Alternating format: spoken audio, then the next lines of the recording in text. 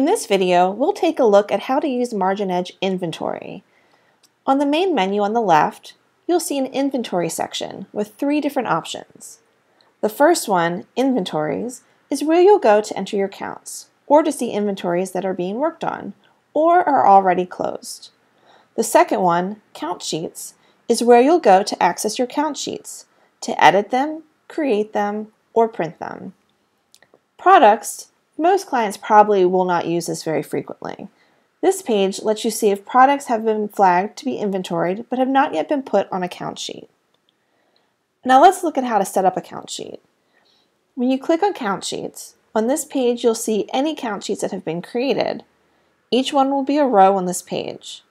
To edit a count sheet, just click on it and you'll be taken to the Edit Count Sheet page. On this page, starting from the top, you'll see that you can edit the name of your count sheet. You have buttons underneath that we'll get to in the next video when we talk about how to manage your products.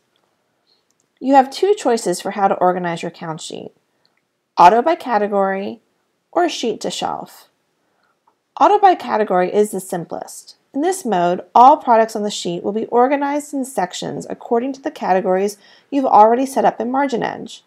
Typically, those are categories that align with your accounting categories. Within each section, the products will be alphabetized. The other option for organization is sheet to shelf. When organizing by sheet to shelf, you have complete control over adding and removing sections, naming them, and moving products within the sections in any order that you'd like.